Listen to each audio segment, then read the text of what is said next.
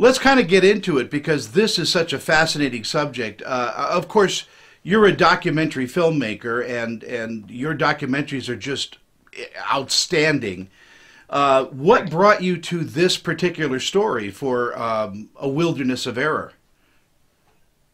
Well, Aaron Morris's book, A Wilderness of Error. I mean, Jason Blum of Blumhouse had sent it to me. I had read it. I was making a podcast called Crime Town, and I just thought to myself, maybe I should go see Errol and talk to him about it. And I sat down with him. He was so gracious. He was so open to a reinvestigation. He wanted somebody to do a deep dive into this crime that had been sort of litigated in the public eye for decades and try to come up with some answers. And I couldn't refuse. I mean, it's the most popularized true crime story in history, I think. And, there had been so many people who had gone back and over this, and it just seemed like maybe I could have the last word and maybe I could do something that would clarify the record.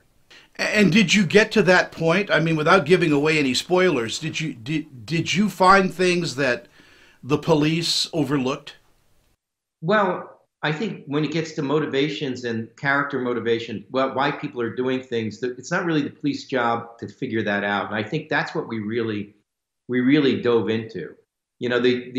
The series is 5 episodes. We had the time to slow down and look at things and really examine the characters of the story and the events. So I think we definitely succeeded at that. And there's this woman back in 1970 who had started serially confessing to being in the house the night of the murders. She's probably the single reason why Jeffrey's claim of innocence is still rattling in the courts system. And nobody really understood her. And we ended up talking to her family. We ended up talking to her roommate that she was living with when the murders happened. And I feel like we answered some serious questions about her role in the story. Yeah, you're talking, of course, of the girl in the floppy hat. Of course, yeah.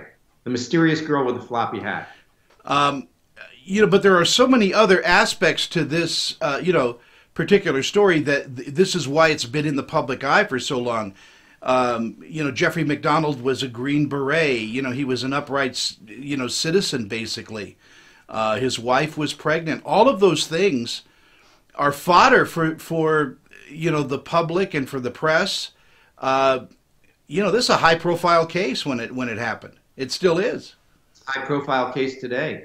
I mean, this is a case that continues to sort of reappear in the public consciousness. It's a case that just never seems to go away. Putting this together, though, had got to have been a huge task. Going through all of the volumes of testimony and police work. How did you do that? I mean, is this a labor of love for you? I would describe it more like an addiction. I mean, for me, court records are fascinating, and I know that if I am going to have a weekend with a 10-pound court transcript, I'm going to have a relaxing, interesting weekend. So for me, I think the investigation is my favorite part of it. I like going back and looking at these things. It's not just because I want to figure out who did what and what. I'm more interested in the people and how they sort of intersect with the evidence chain and the chronology of what happened. Well, again, the series is, of course, a Wilderness of Error. It's on FX, and then the next day it's on Hulu.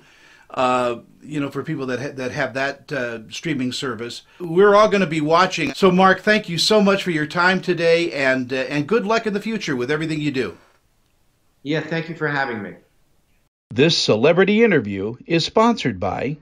I'm Annette Civarella with Pia Anderson Moss Hoyt, Utah's leading entertainment law firm, serving clients nationwide. We provide solid, attentive representation focusing on minimizing risk, reducing cost, and protecting the reputation and privacy of our clients. Our goal is to provide you with the legal representation you need to make the right decisions and to protect you and your creative works. Call or email me for a free consultation.